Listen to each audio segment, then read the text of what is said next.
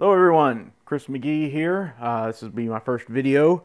I have a bit of a rant I wanted to go on today, but before I get on that, I'd like to first of all apologize if I seem a little bit out of focus or if I go in and out of focus a little bit. The camera I'm using here is a DSLR, a relatively inexpensive one, therefore doesn't have autofocus capability in movie mode. So just deal with it, sorry. Okay, I have a bit of a rant I'd like to go on. So if you're here for entertainment, I'm sorry. There's not going to be any. If you're looking for entertainment, just click on the nearest cat video instead. Okay.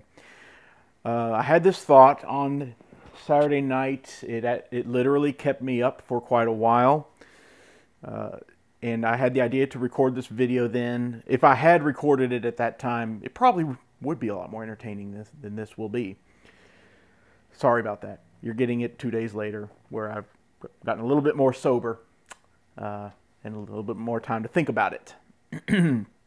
Regardless, this rant is about Dungeons and Dragons. Okay, now don't just hear me out on this. This is actually not anything bad about Dungeons and Dragons. In fact, it's just the opposite.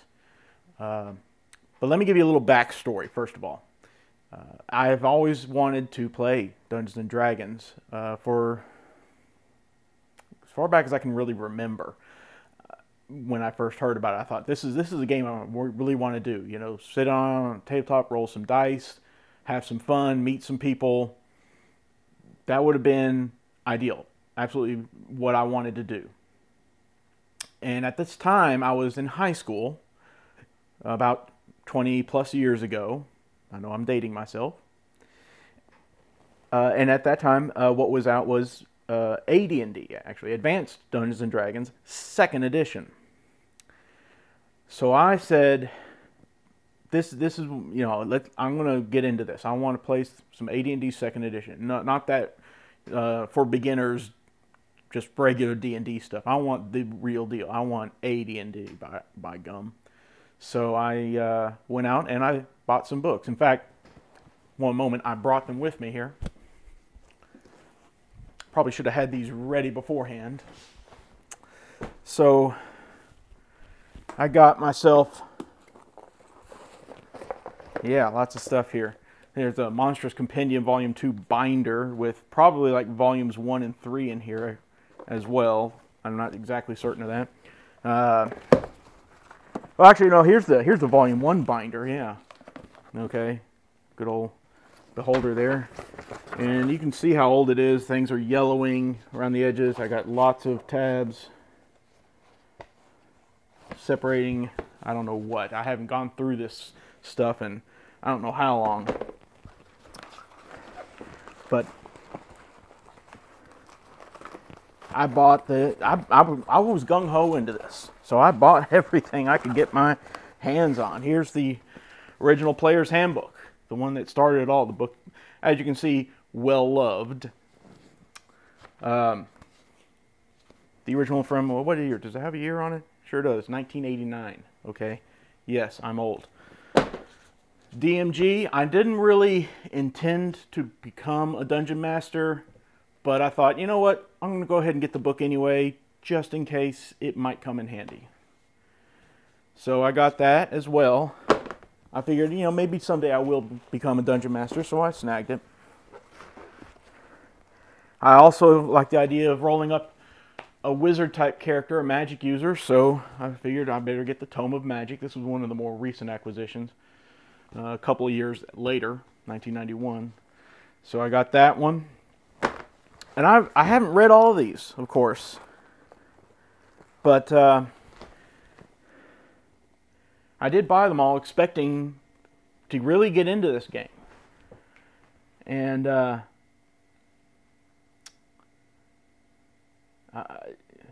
I did read the Player's Handbook all the way through from beginning to end, but not the rest of them. Now, I do remember someone telling me, well, what campaign setting do you want to be in? You know, Dragonlance or Forgotten Realms is, of course, the kind of staple.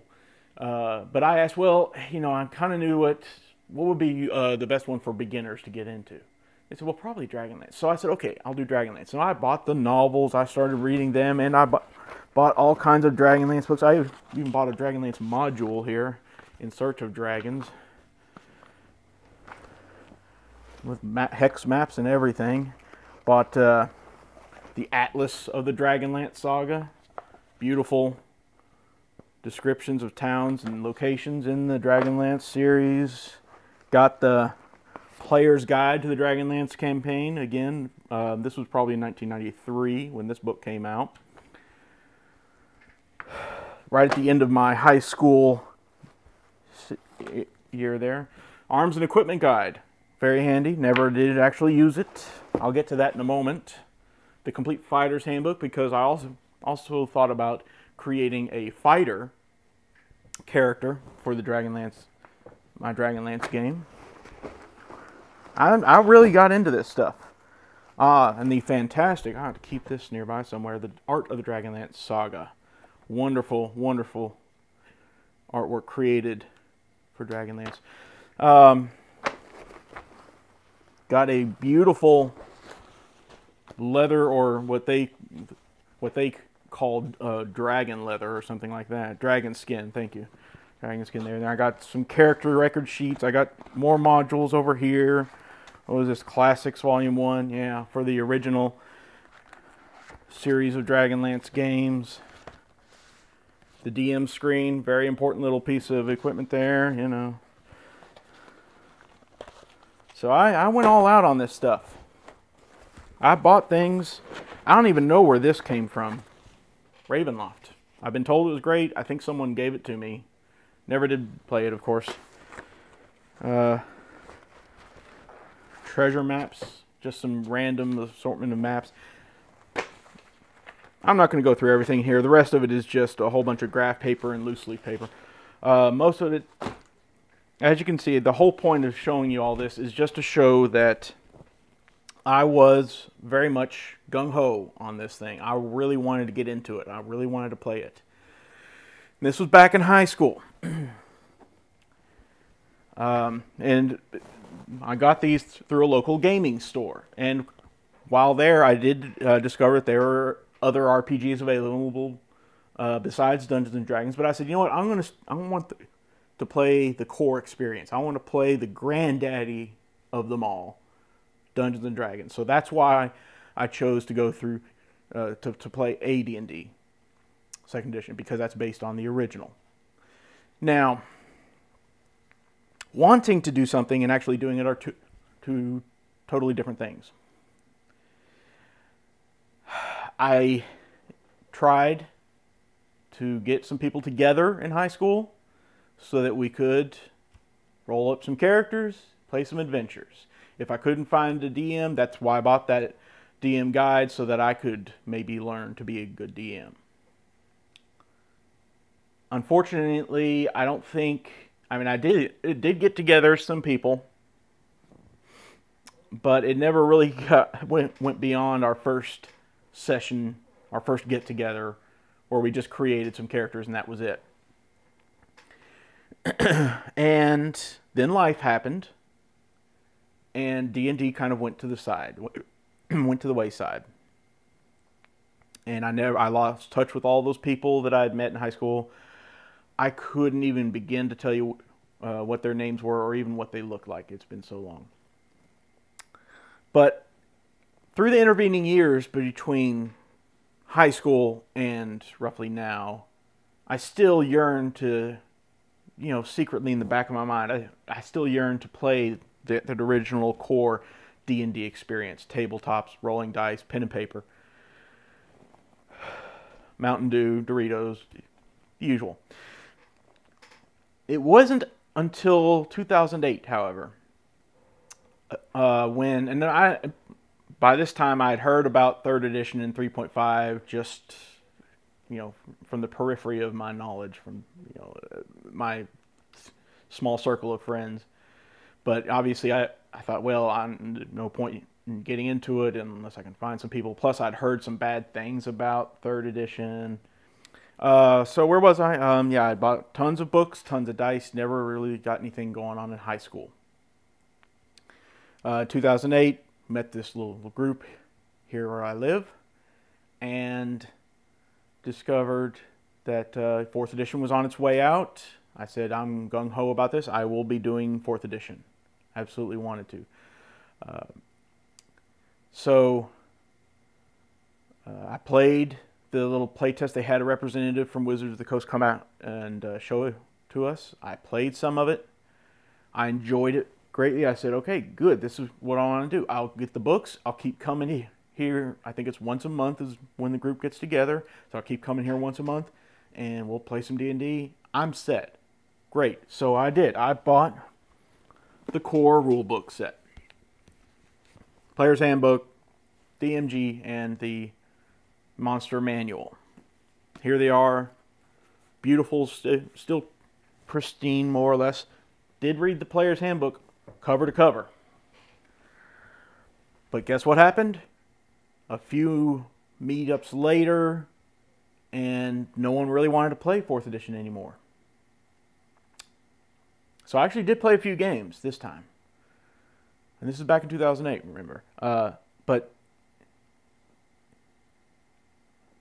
people just didn't want to play anymore. So the games weren't being held there. So, well, okay, maybe I'll just wait till the next meetup. I'll skip this one, and we'll see what happens next month. Come by next month to the group, still wasn't there. Well, crap. Next one still wasn't there. So basically, I had stopped going to these groups after a few months because they stopped playing 4th edition D&D. And there weren't any other games that I was really interested in. I wanted to play the core experience, the original, granddaddy of them all, Dungeons & Dragons.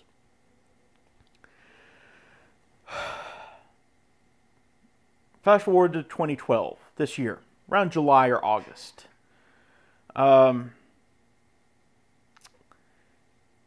I'd been watching some videos online, particularly from the Spoony one, that's SpoonyExperiment.com. And he was talking about this role-playing game he likes called Pathfinder. And I did some more digging on that and discovered, okay, Pathfinder seems to be the kind of like the new Dungeons & Dragons, the new hotness, the one that people like to play. So I went back to the group again around in July and August, and talked with people there and said, yeah, I'm really wanting to play some Dungeons & Dragons. And I've discovered that 4th edition, having been out for about 4 years now, has kind of gone by the wayside. A lot of people don't like it anymore. They don't want to play Living Forgotten Realms anymore. I still have yet to understand why, but we'll come back to that. So I'm at the group, and you know what? I decided I'm going to play something besides D&D just for the heck of it. So since they didn't have any 4th edition games still, I did play some other stuff. I think one of them was maybe Fantasy Craft. One of them may have been a Pathfinder game. I don't recall exactly. But I did realize, it was at that moment I realized, you know, I don't really have to stay with Dungeons & Dragons. I can understand people may be upset that Wizards of the Coast bought TSR way back whenever, and that maybe for whatever reason the game system is now trash, and that it's just not as enjoyable to play. That was the big key for me. If it's not enjoyable to play, I'm not going to play it. But I still wanted to play a fantasy-themed role-playing game. So, did some more digging around on this site where I found the group, and found out there's also a group getting together called the Pathfinder Society. So, okay, well, let me ask them. I asked them if I asked them if it was okay for me to join them. They said, yeah. In fact, this next meetup here, they were meeting every Tuesday. They said, this next get-together we're having is geared more towards first steps for beginner players, so this will be a great time for you to join. I said, wonderful. So I joined them. I went by. I felt like an outsider at first, but they welcomed me in eventually. And I've been playing Pathfinder Society ever since then, about July, August of this year, 2012. Um, and I've been enjoying it. I've been having fun. But the story doesn't end there. At this point, I'm still attending the little monthly get-togethers for just generic role playing. Maybe to branch out a little bit, discover what other games that are available out there.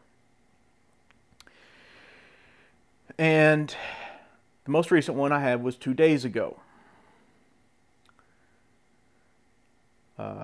And part of the reason why I do both Pathfinder Society and this monthly gathering is because, well, for one thing, I've discovered that I really, really enjoy tabletop gaming like this, particularly in the fantasy genre.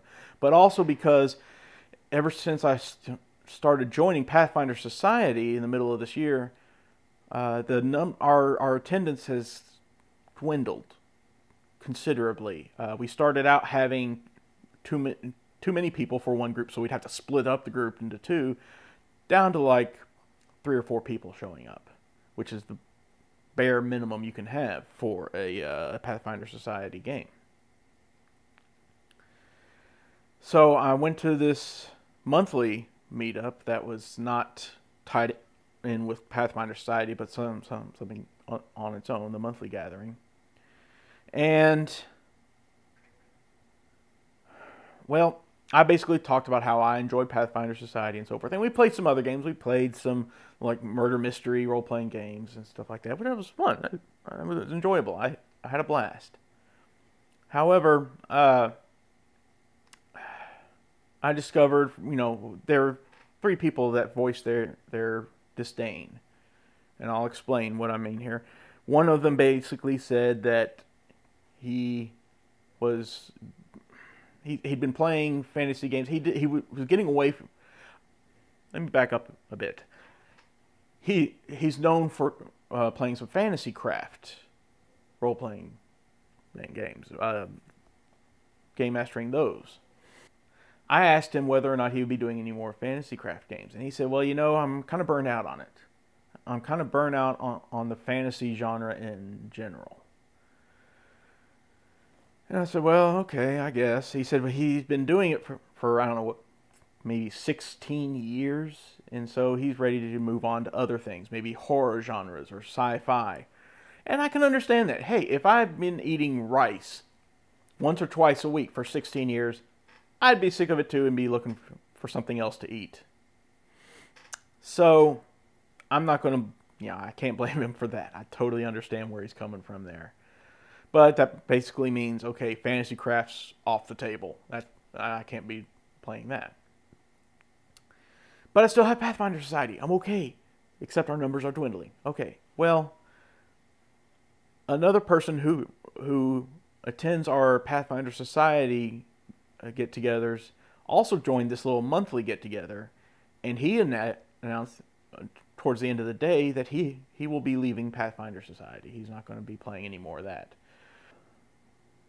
If you're wondering why there are so many, there's a fade or cut between, segments every 10 minutes or so, that's generally because this camera that I'm using, it only records 4 gigabytes, which in HD is about 10 or 11 minutes, and then it just stops.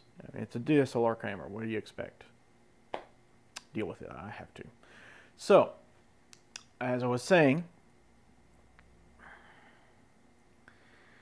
this third person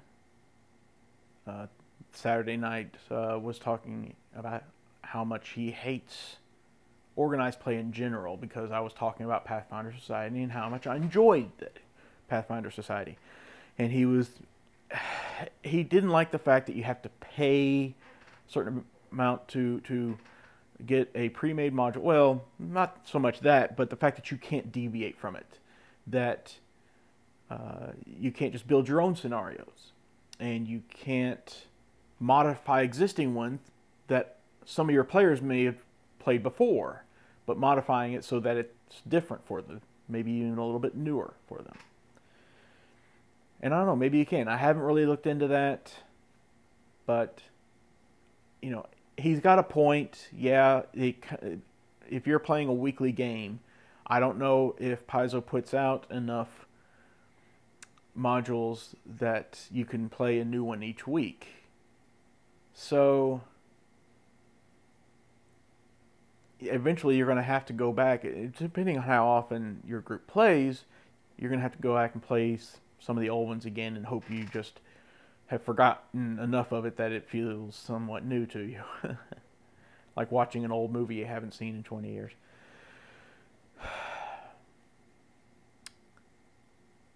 And it was basically, it wasn't any, I've mentioned these three people.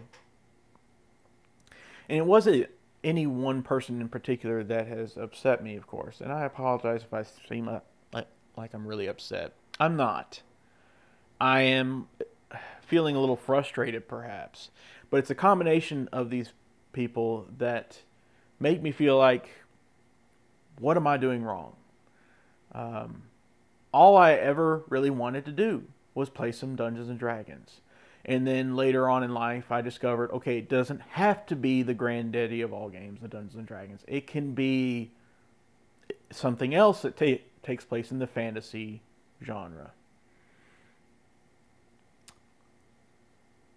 But even then, I've discovered, well, people are losing interest in it. Is it maybe, are they all just feeling like that first person I mentioned, where they're just tired of the fantasy genre? They're tired of orcs and swords. They're tired of the same old stuff that maybe I've just joined the fantasy bandwagon too late. Is that what's happened here? Do I don't know if I'm centered or not. Do I need to either look into other genres? Because other people seem to have moved on to other things, such as Call of Cthulhu, horror genres, sci-fi genres, GURPS, whatever. I don't know. Am I just a Luddite? Am I a holdout that wants to play fantasy genres and everybody else in the world has moved on? I'm feeling a little frustrated that I can't ever seem to get a game going on a regular basis that will last more than just a few months. So far, our Pathfinder Society meetup is still going on as scheduled. We are scheduled to get together tomorrow, but I'm just beginning to feel like, at least in my area where I live, the desire to play a tabletop fantasy role-playing game has just left the city. And that there's been really nothing left except all these other genres people seem to want to play that I don't really care for. I don't really want to play horror so much. I played some. Didn't really appeal to me all that much. I'll play it again, but I want a regular fantasy game. I like sci-fi. I love sci-fi. I'm a big Star Trek nut, but I don't want to play that all the time necessarily. I really want a fantasy genre game to play. And I play plenty of PC games and Nintendo and so forth that take place in the fantasy genre. But it's just not the same as being around a group of friends, having a great time, rolling some dice, and having a blast. It's not the same. So that's pretty much my rant. It boils down to, why is there so much hatred for the fantasy genre? Why is there so much hatred for D&D 4E? Why has it been abandoned now? I can understand that maybe a lot of people are upset that maybe because Wizards of the Coast bought the D&D license from TSR. I can kind of understand that. The reason why I joined Pathfinder Society, I'll be honest, is because I couldn't find any other fantasy-based role-playing game that meets on a regular basis, preferably weekly. It's because of all this hatred and animosity that I've seen towards Dungeons and Dragons, 4th edition and otherwise. I can't play them, and no one wants to play them. So all this money that I spent back in high school on all the 2nd edition books, no one plays 2nd edition anymore. This is useless to me. No one wants to play it. The money that I spent on 4th edition books just 4 years ago, people don't want to play 4th edition anymore. So these are now useless to me. On this in Pathfinder, I bought this thing, the core rulebook for the Pathfinder gaming system, and now, what? No one wants to play this anymore, so this is now useless to me. Well, I'm not going to throw this. But I hope I've made my point. And I'm just ranting now. So that's pretty much my rant.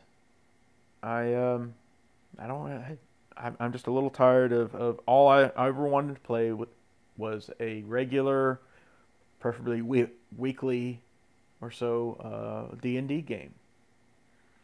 Or now that I've learned, maybe any fantasy-based genre game.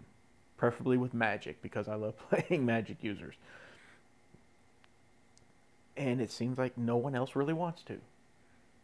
I guess that's what this whole video boils down to, is that I'm just whining about that I want to play a fantasy-based role-playing game, and no one else seems to want to. There's so much animosity that I've seen against D&D and other fantasy role-playing games that I feel like a lone voice in the wind. And I'm used to being different. In a lot of cases, I like being different. I like the fact that I enjoy music that nobody listens to. Not saying that I'm a hipster, but I listen to old 80s music that everyone else thinks is crap these days. Wonderful. I don't care what I enjoy it, and that's that. I enjoy being different in a lot of cases, but in this case, wanting to play a group-based fantasy role-playing tabletop game, you kind of have to find other people who want to do the same thing. So that's it. I ranted a little too long probably here. So I'll go ahead and end this video now.